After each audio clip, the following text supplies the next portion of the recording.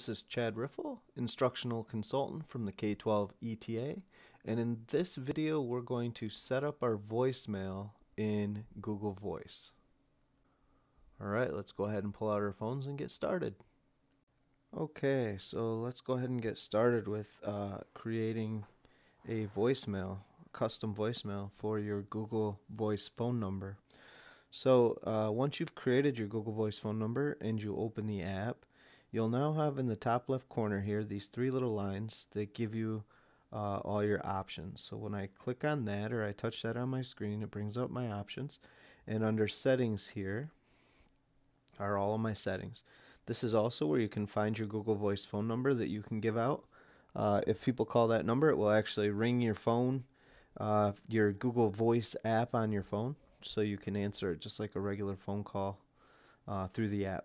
So if I scroll down here, there's a lot of different options, but they're under voicemail. Here are my voicemail options, and you can see that I have mine set up to send an email notification every time I get a voicemail.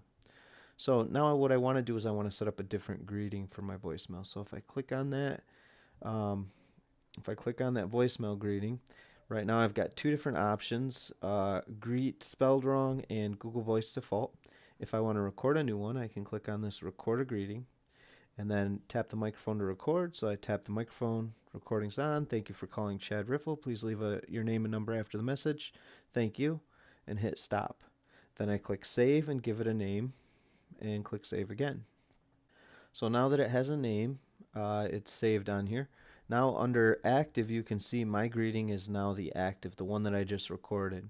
And if I want to hear it, I can click play. It'll play the recording. Recording's on. Thank you for calling Chad Riffle. Please leave. I'm not going to make you guys listen to all that again. But now it's set. And if I hit the back arrow in the top left corner, now I can see under voicemail greeting, the one that's saved called my greeting that I just recorded is now my active greeting. When somebody calls and I don't pick up, that's what's going to pop up.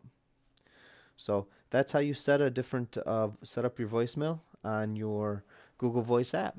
Thank you for watching.